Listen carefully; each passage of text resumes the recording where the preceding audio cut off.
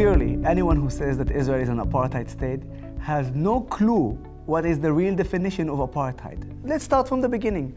Apartheid is an African word, which means, or basically a regime that was implemented in South Africa, which gave a segregation and separation between the majority of black people and the white people, to the white people. And the white people actually controlled the majority of black people with full separation.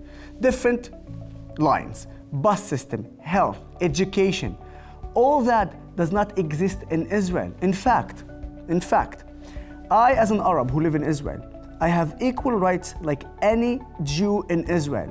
Not only that, when I wake up in the morning and I take the bus, my bus driver can be an Arab or a Jew.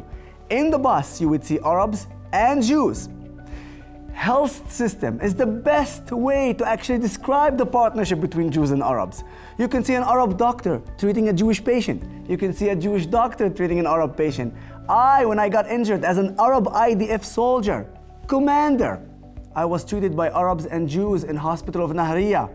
And yes, I said I'm an IDF commander. So as an Arab, I was a commander over Jewish soldiers and they had to obey my orders.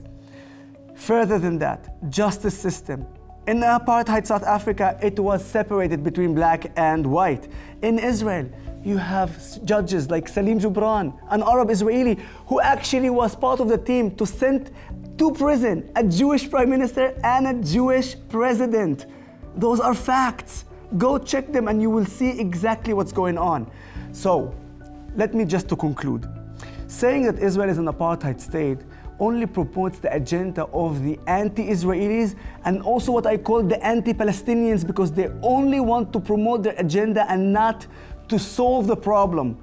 And it comes on the expense of the Arab Israelis, the Jewish Israelis, and the Palestinians. Stop with this lie.